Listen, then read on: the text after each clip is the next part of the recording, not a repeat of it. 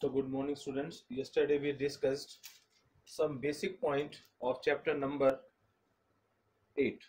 First basic point was definition of quadrilateral. Then second was types of quadrilateral, where we study the definitions of trapezium, then parallelogram, rectangle, rhombus and square.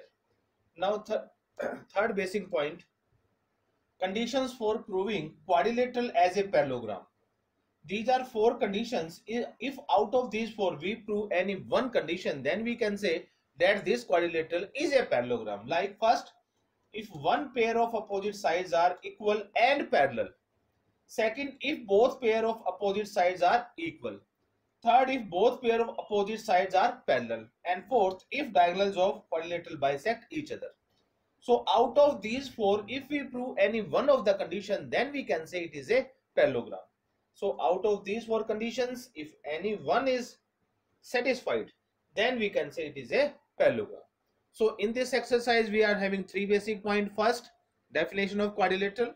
Second, types of quadrilateral. And third, condition for proving quadrilateral as a parallelogram. Now we start the questions of first exercise 7.1.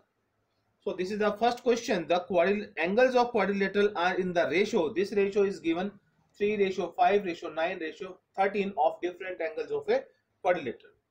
Find all the angles of a quadrilateral. So ratio is given. So let angle A 3x, angle B 5x, angle C 9x and angle D 13x. Now when we add all the angles, angle A plus angle B plus angle C plus angle D, their sum will be 360 because by angle sum property of quadrilateral. In angle sum property of triangle, sum of three angle is 180, and in angle sum property of quadrilateral, the sum of four angle is 360. A, we will write 3x, B, we will write 5x, C, we will write 9x, and D, we will write 13x. When we add all these four, we get 30x. This 30 will divide on this side, value of x is 12. So after this, we will write angle A, it is 3x, so 3 into 12, 36 degree. B is 5x, so 5 into 12, 60 degree. Angle C 9x, so 9 into 12, 108 degree. D is 13x, or 13 into 12, 156 degree.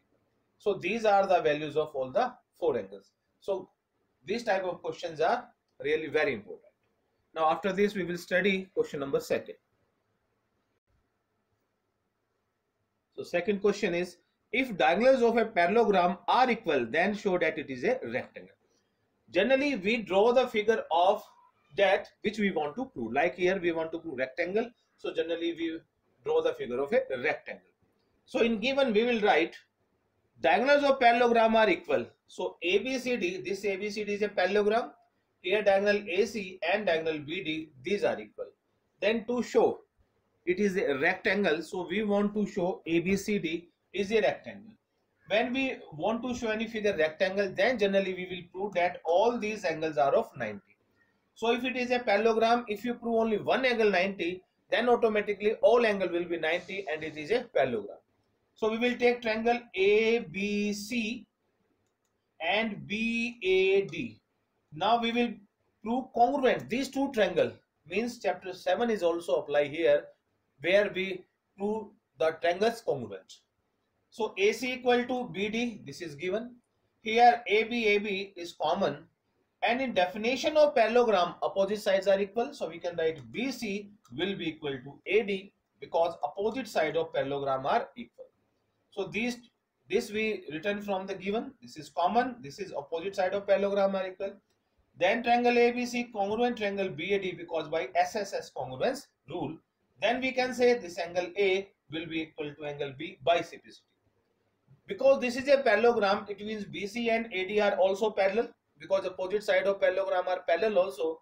So angle A plus angle B, their sum will be 180 because conjugative interior angle.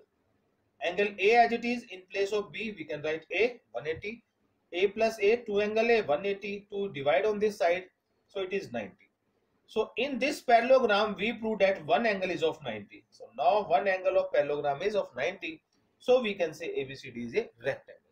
So for rectangle we have to prove angle 90 degree. Now question third. In question third, show that if diagonals of quadrilateral bisect each other at right angle, then it is a rhombus. So here we will draw the figure of a rhombus. So in quadrilateral ABCD, diagonals are bisect each other. Bisect means OA will be equal to OC, OB will be equal to OD, and these bisect each other at right angle. It means angle 1 equal to angle 2 equal to angle 3 equal to angle 4, or all these four angles are 90 degrees. Then to show, we want to show it is a rhombus. So ABCD is a rhombus. When we want to prove any figure rhombus, it means we will prove all four sides equal. For rectangle, we will prove angle 90. For rhombus, we will prove all sides are equal. So let us take triangle AOB and COB. Again, we will use the concept of congruent triangle. So O equal to OC, this is given. Angle 1 equal to angle 2, 90, it is also given. So two steps we write from the given. Now here OB is common. So triangle AOB congruent to triangle COB, because by SAS congruence rule, then we can say AB equal to BC by CPC. Similarly, we can say BC equal to CD.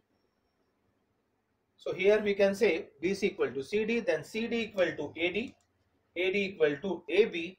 It means AB equal to BC equal to CD equal to AD, means all the four sides are equal. If all the four sides are equal, so ABCD is a rhombus. So tomorrow we will discuss more question of this exercise.